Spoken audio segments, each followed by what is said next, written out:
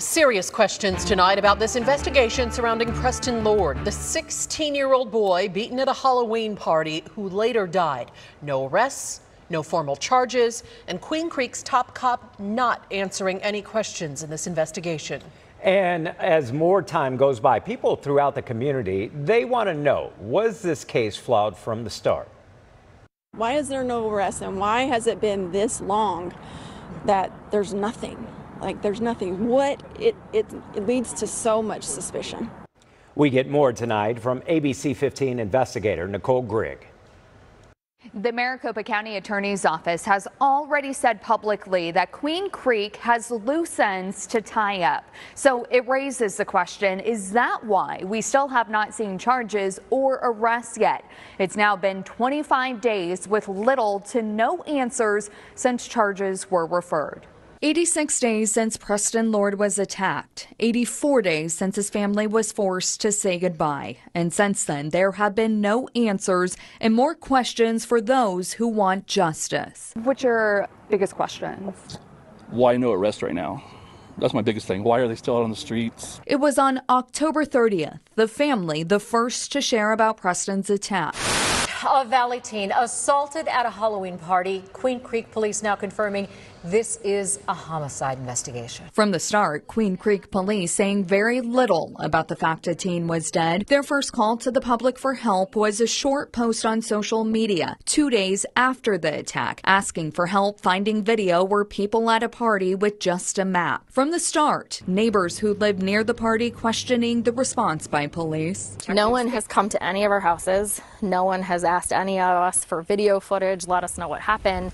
We learned through social media. It sounds like someone in our neighborhood saw the GoFundMe post by his family. 4 days after the attack is when Queen Creek Police Chief Randy Bryce stood in front of cameras and finally confirmed Preston's death to the public. Our focus is conducting an investigation that's thorough, that brings justice to Preston. This would be the last time Chief Bryce took questions from the press. Since then, no arrests. Late December, police referred charges for 7 people, but no one knows what those charges are. At least tell us the charges. What are they being charged with? You don't have to tell us the names because they're out right now. Right. But tell us what the charges are. There is a huge disconnect. We sat down with former homicide prosecutor Josh Kohlschrud, who worked for the Maricopa County Attorney's Office. He questions how this case is being handled, and from his experience, questions why it's taking this long to move forward. If the Maricopa County was going to charge the case, they would have done so already. Maricopa County Attorney Rachel Mitchell saying very little, citing the open investigation. They have 2,000 pieces of evidence to go through. Josh points out that the prosecutor on a case this high profile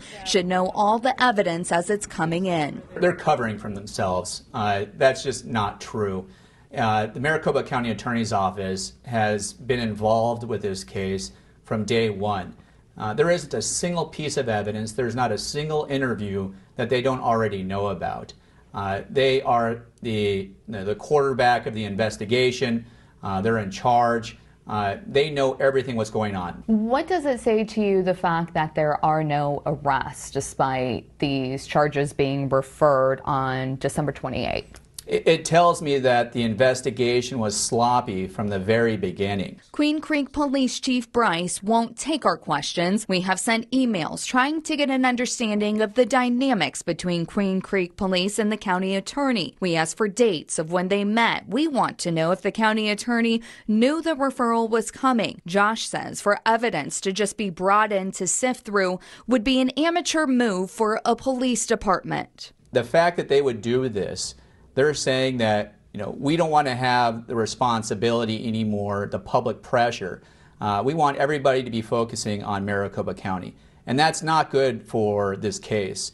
It creates disharmony between the detectives and the prosecutors. Last week, Chief Bryce gave a public update at a town council meeting where he acknowledged there's still more work to do. At the forefront of every day, every weekend, every long night, we are focused on making sure that we get this case to where it needs to be. He would not take any questions, leaving early out a side door. As for County Attorney Mitchell, she says she only has one chance to get this right. The ABC15 investigators asking her if she feels the case was sent to her to take the pressure off Queen Creek Police. No, I mean, this is an ongoing process, and it was helpful to us that it came to us so that we could review it, even though they are still wrapping up some loose ends. But as more time goes by and the loose ends remain, people in the community questioning if the case was flawed from the start. There's answers and we need them.